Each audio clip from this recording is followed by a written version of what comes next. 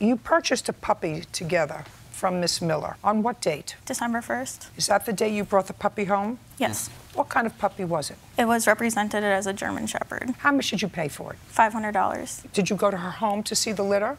No, Your Honor. How did you make the transaction? We met her in North Branch in a parking lot. Why was that the place of the transaction? It was just a long drive, and we thought that if we could meet halfway, then it would be beneficial and easier. So she sent you photographs of the puppy? We actually saw the ad for the puppies online, and we'd been looking for puppies for a long time, and it seemed affordable. Okay, so it was your suggestion that you meet halfway? Yes. Brought the puppy home on December 1st. The puppy got sick on what date? December 3rd, Your Honor. When did you take the puppy to the vet? December 3rd. December 3rd. Did the puppy stay at the vet on the 3rd? Yes, Your Honor. Do you have a vet report? I believe we do. We have one document here from the vet stating that she feels... No, don't tell me. Okay. I don't care what the vet feels. No. I want to see the vet's report.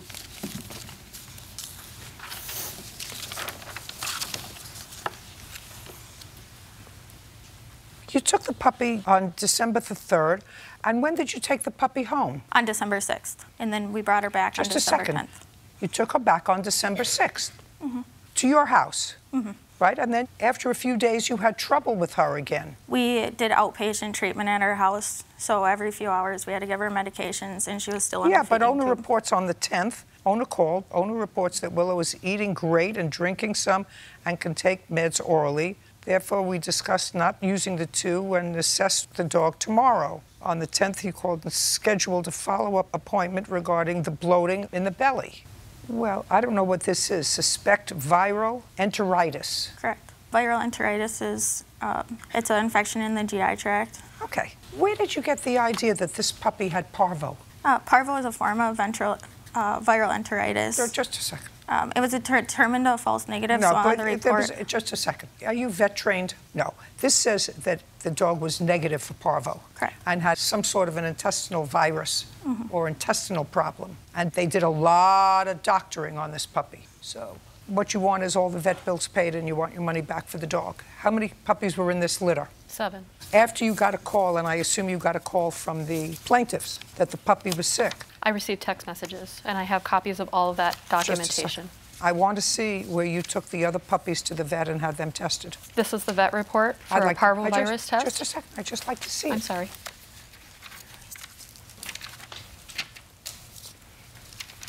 They consider it a community sample? Okay, the parvo test on one of her sample puppies was negative. So your puppy did not die of parvo because parvo would affect a whole litter of puppies. She had her puppy tested on the 20th. Now, what date did you call her? I'm just curious. Our first communication was on December 2nd. We texted her saying that the puppy had symptoms. Okay, why did you wait until the 20th to have the puppy tested? Because none of the rest of my litter had any symptoms, no vomiting, no diarrhea. I was careful in observing them. Okay, well, you should have taken them in before anyway. It would have been smarter to take them in, but they were tested negative. Okay, now the counterclaim that you have is interesting. You say because they blasted you on social media, correct, you couldn't sell the puppies and you had to home them. Correct. For nothing.